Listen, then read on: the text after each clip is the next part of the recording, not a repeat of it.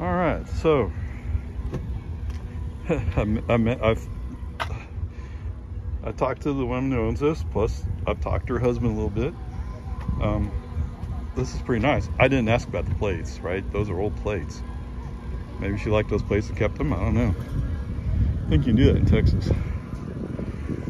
Anyway, it's different wheels, but they are street tires. And so she's using it around town, although they have driven up to Dallas. They've driven out to, where'd they go? They've driven to Austin, they've driven to Dallas. West Texas, I forgot exactly where. Most of their trips are just, I mean, they don't go too far. They use like Fly America. They've gone on what's this because they were at Junction. Oh, Midland, Odessa, that's where it was. So they're familiar with that. I mean, you can't really have a feeling about NACS until you try it, right? But, oh, that's a big open space there. Okay. I mean, other than I think it's a bit expensive, but maybe.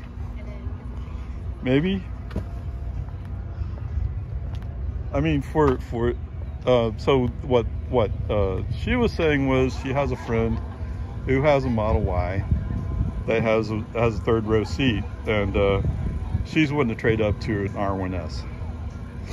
Which I get. I mean, if you got the money, you got the space, you want to go R1S, I think.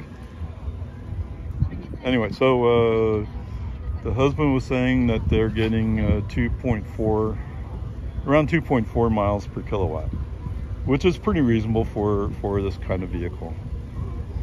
I mean, considering it's really just a brick going into the wind, but not bad. So there you go. All right, just trying out the back seat. Plenty of room for my head.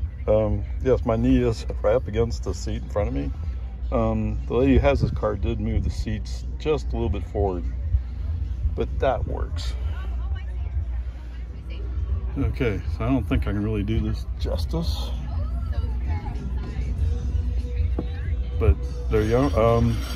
The lady who owns the car, she said she had 2 teenage boys back here in the back seat going somewhere. It was in town, but they sat in the back and there was plenty of room.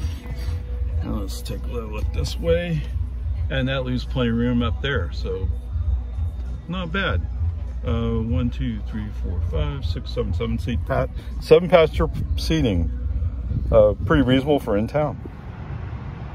Okay, here's a brand new, or relatively new, Rivian R1S with Scorpion. So this must be street tire, street wheels. How interesting.